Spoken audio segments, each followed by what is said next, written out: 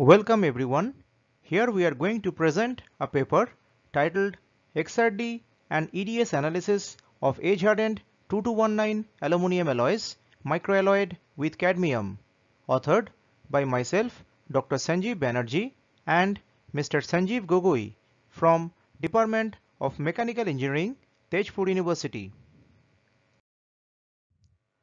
2219 aluminum alloys is one of the 2000 series aluminum alloys which have extensive applications in space, aircraft, automobile and marine.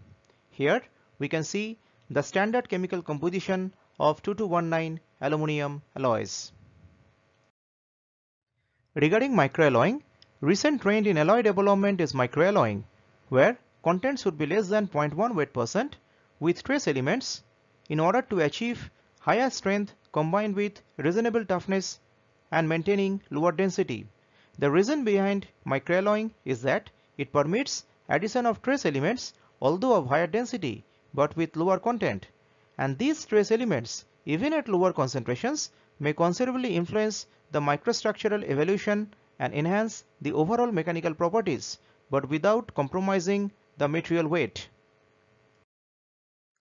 Precipitation hardening heat treatment has two separate stages, that is, the solution heat treatment and the precipitation heat treatment as shown in this figure.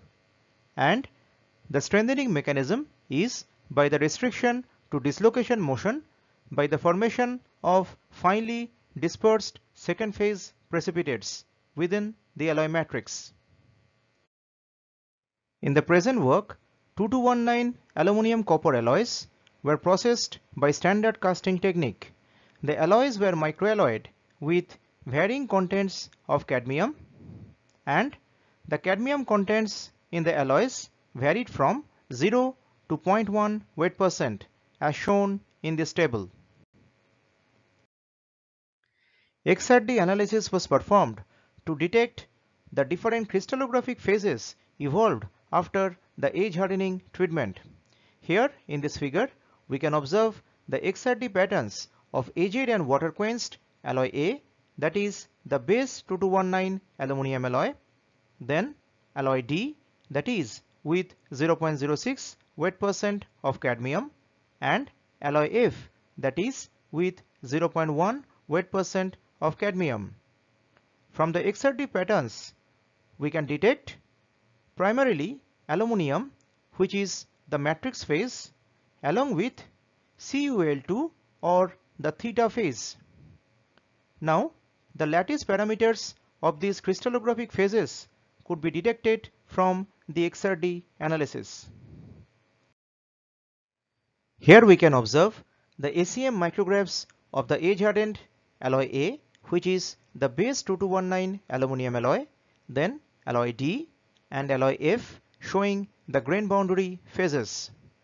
From these ACM micrographs, we can observe two different phases along the grain boundaries, which are indicated by phase A and phase B. Now phase A is an uniform phase along the grain boundary region and which is chemically detected as CuAl2 or theta phase by the EDS analysis. On the other hand, phase B has a blocky structure which is segregated along the grain boundaries and specially at the triple points, and which is chemically detected as an intermetallic phase.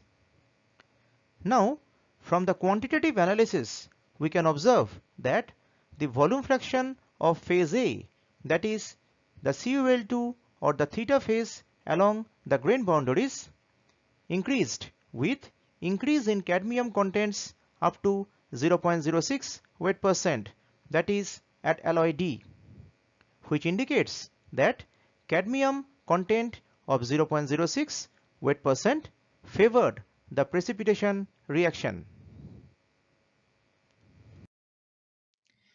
EDS analysis was performed to detect the chemical composition of the different microstructural phases as observed under ACM.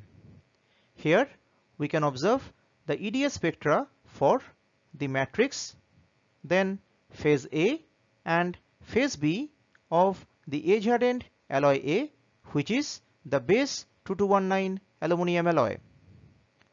From the EDS spectra, we can observe that matrix contains primarily the aluminum, then the phase A, which is the uniform phase along the grain boundaries, is primarily CuAl2 or theta phase, and phase B, which has a blocky structure along the grain boundaries and triple points, is basically an intermetallic phase, which can be observed from this EDS spectra.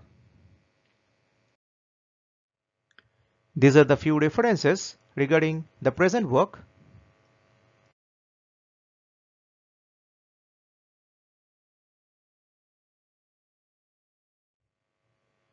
Thank you.